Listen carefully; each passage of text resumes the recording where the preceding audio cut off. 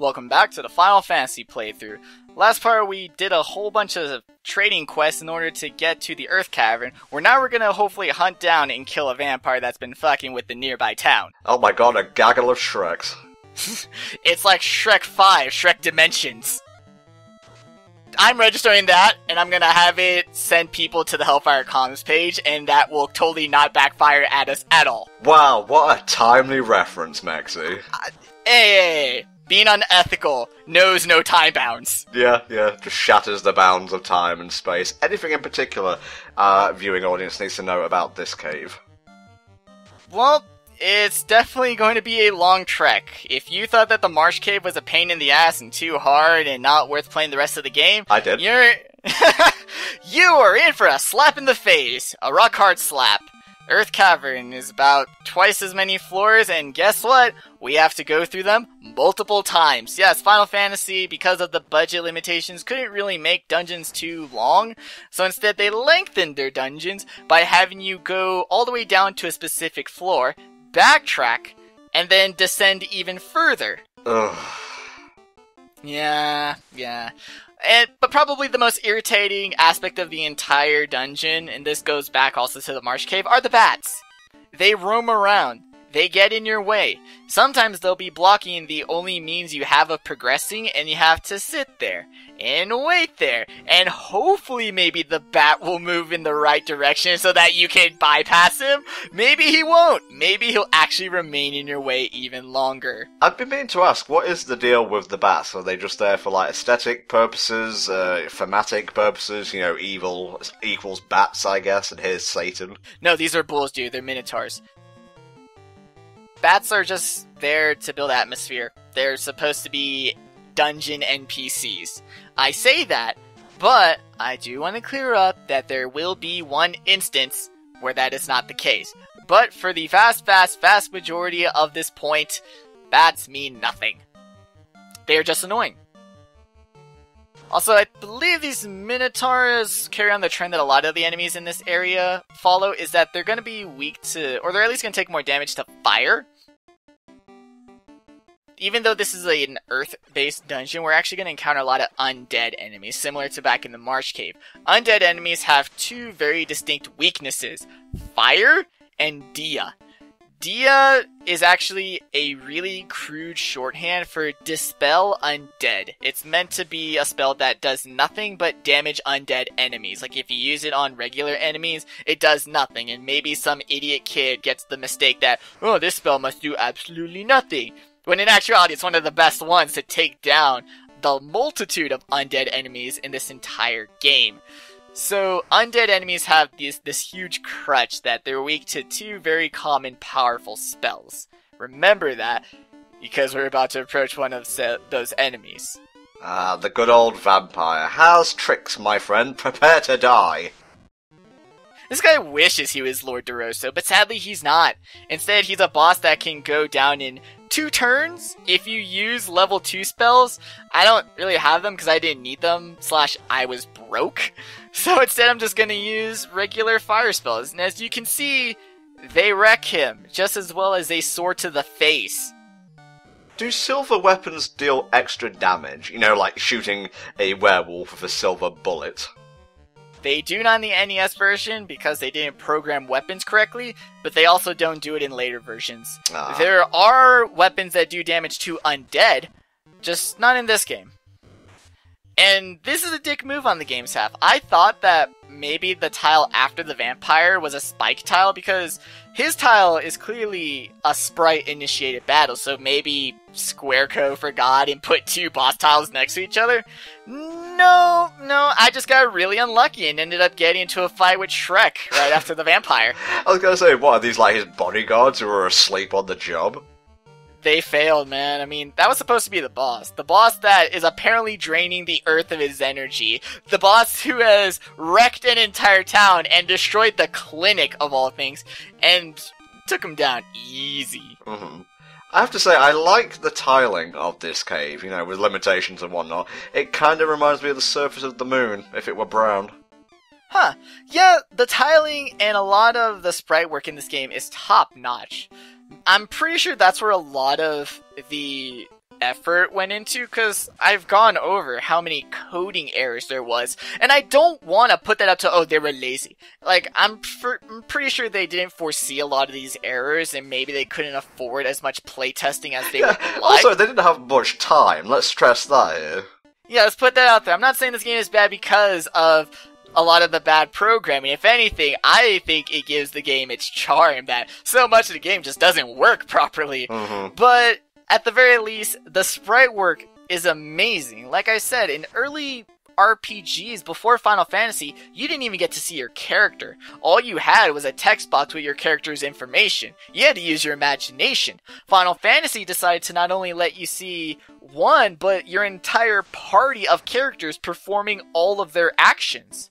That's amazing, and it's sort of a thing that would carry on in later Final Fantasies, that graphical fidelity and presentation would be huge. They would be selling points for the game. Unfortunately, that only gets you so far, because then you hit a point where people are like, yes, this game looks beautiful, but it kind of plays like doo-doo. I've noticed the 2 level spells, the level 2 spells, are good for group battles. Is there any truth in that? There is 100% truth, and in fact, that is the fact of the matter. Level 1 spells are good for individual enemies, or if you just want to exploit an elemental weakness. You want to start upgrading to level 2, 3, and up spells because of the fact that they are multi-hit spells. Especially in the early game, there's not a lot you can do with multi-hits. And in fact, it's very important because it will alleviate the fact that if you just start throwing out individual attacks, yeah, you may end up killing 1 enemy per turn, but that guy's still got 5 enemy buddies right behind him that are all ready to attack you this turn. Clearing out and having some form of crowd control helps immensely with this game. It's just a shame that when the spells are at their most useful, your characters are probably not at a high enough level that you'll be able to cast them all that often. I've been meaning to ask, how does like the encounter thingamabob work, the mechanic work? Like, what constitutes who goes first in the battle? Because sometimes I'll be like just jumped randomly and the enemies get a free get like a free hit off. Most people would like to tell you, oh, your speed determines it. Well, unfortunately, Final Fantasy 1 does not have a speed stat. The way turn order the way it comes up with it is that the game takes enemy A, B, C, or however many enemies there are, and then it lists party member A, B, C, D. From there, it does 50 random shuffles. So there really isn't a way to guarantee your characters go first. It's not 100% pure statistical random, but you have no way of controlling who goes first, who goes second, which is a shame, and it is actually one of the reasons the Thief is such a terrible class, because you would think, oh, this character, he goes fast, he'll attack first. Nope, the game just has whatever character got the luck of the rotations first. Oh, fucking RNG. And might I add, those were not iguanas. They look like radioactive cats. They're effectively called basilisks in later versions, but the reason I got into that fight is, since we were talking about encounters and stuff, the entire west hallway of that floor, every single tile is spiked. So you will get an encounter no matter what on every single tile. And every single one of those encounters will include at least 1 giant. This is both a good and bad thing. If you're a casual player, first time playing, you have no idea what you're doing, you're super lost, and you end up in the Hall of Giants, as it's called, you're gonna end up getting an encounter every single step, and giants are no easy foe, so you may end up getting yourself killed on accident. However, the good aspect of the Hall of Giants is that giants, much like the ogres, have a high experience point and money drop. So that is another point in this game that is really good for level grinding and money grinding. So where exactly are we now? When we defeated the vampire, we got a ruby, and the whole purpose of the ruby was to give it to the Gigas, who was blocking this, because one of the townspeople mentions that there's a sage who may be able to help us, because if we had continued to go within the Cavern of Earth past the vampire, we would have reached a dead end. So no, I'm just looking at that thing in the bottom right, like, oh my god, I don't even want to be here, but I can't get outside the menu. he didn't want to come to work today. He called in, but they said no. We kind of have Warrior of Lights for you to kill. And by kill, we mean get killed, because these guys are not going to be a difficult fight at all. Yeah, our 2 football players and 2 bards to boot. Whoopee. Yeah, the red mages do kind of look like bards. I'm so glad that Final Fantasy would later introduce actual bards. And then when you get to Final Fantasy XI, you have bards and red mages. Mm-hmm. But because we reached the dead end at the Cavern of Earth, that's supposed to be an indication that go back to the entrance and not keep exploring around the Cavern of Earth getting in more fights. Don't worry, you'll eventually find the way. No, you're supposed to leave. Yeah. And you're gonna end up finding this mage, wizard, sage dude on this continent's actually called the Devil's Tail, because if you look, it's sort of a triangle on the end of a peninsula. Looks kind of cool on the world map. The world map is very well designed. It has a lot of neat geographical quirks about it. Like, you have an entire continent shaped like a bird.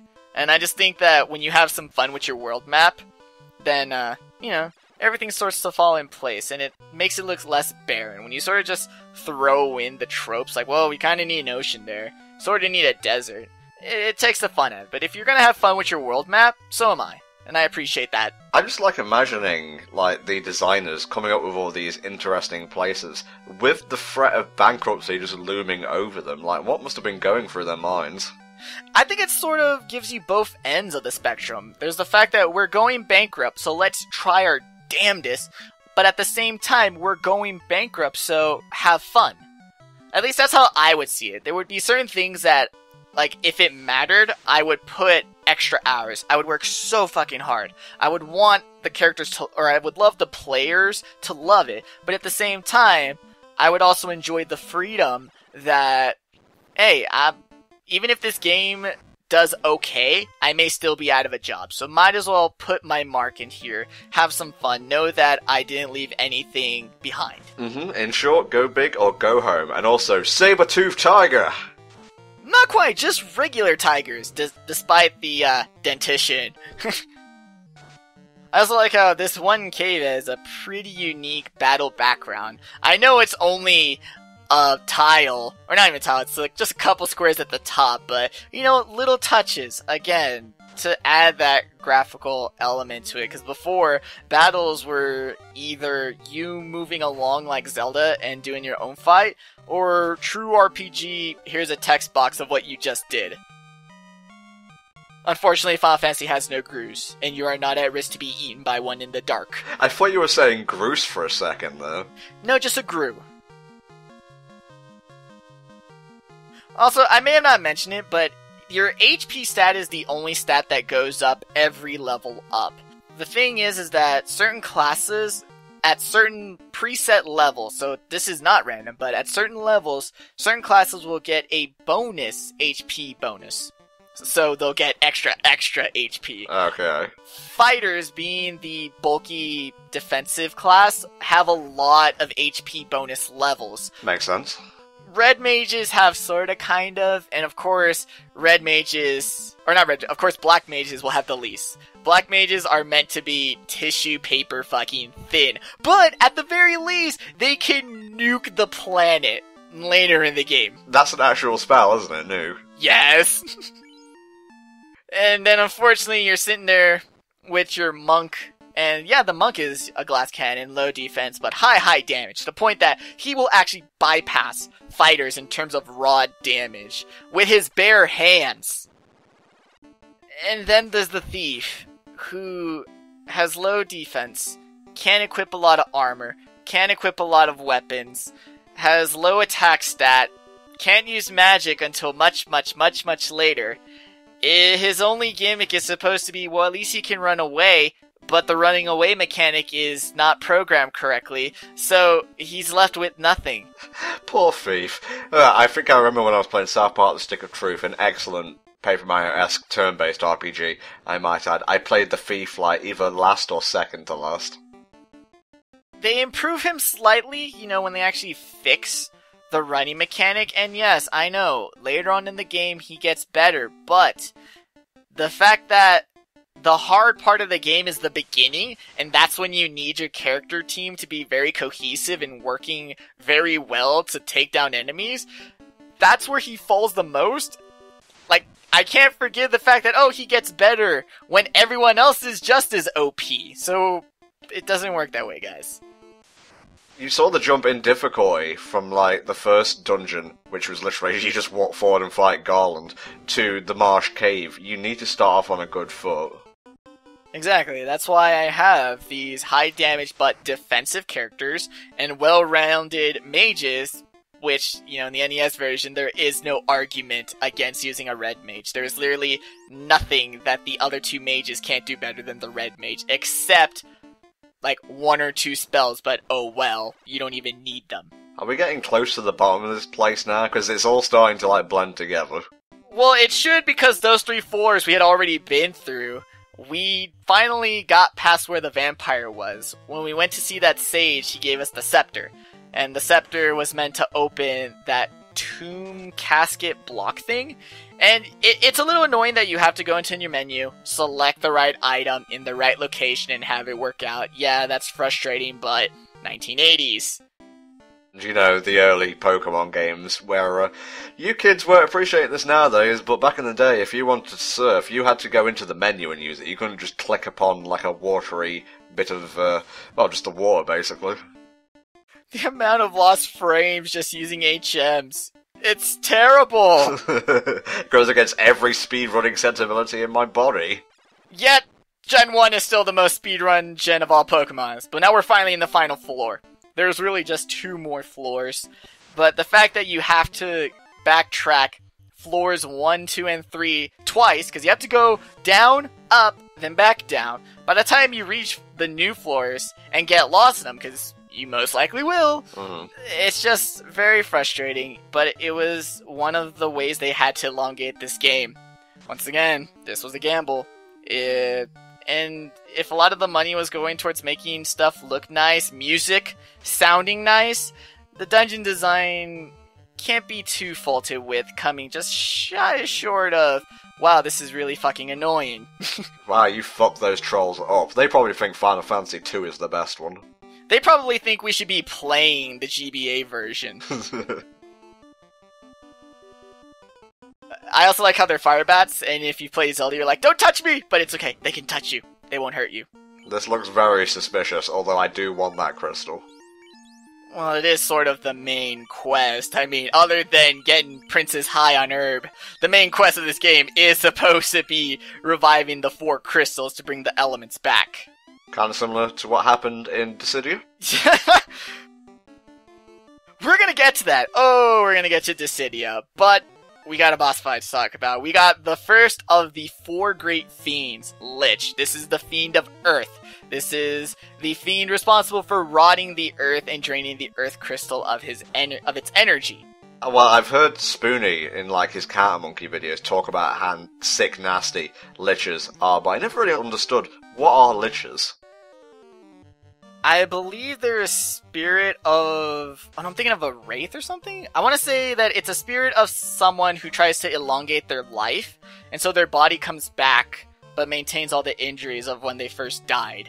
So, from that story alone, yes, Lich is undead. He is weak to fire, he is weak to Dia, and he will get absolutely wrecked by those 2 spells. However, he does have level 2 ice, which is multi-hit, and could very well knock out your whole party. He's also got Sleep 2. Not as bad, but again, status effects and ice spells. He's a huge difficulty jump again, and you're probably not in tip-top shape after having to traverse the entire dungeon multiple times. So once again, you want to plan and pace yourself very well when you're going through dungeons. Don't just take them as, oh, this is the next field I have to walk through. No, you gotta plan for dungeons. Well, I was looking at Wikipedia and it says a lich is a type of undead creature, kind of goes without saying, but it says it's more intelligent than the shambling, shuffling zombies of yore, which kind of makes sense. You want an intelligent creature to be one of the 4 fiends, and I guess that's enough for today, so we'll see you next time for more Final Fantasy. Bye bye for now.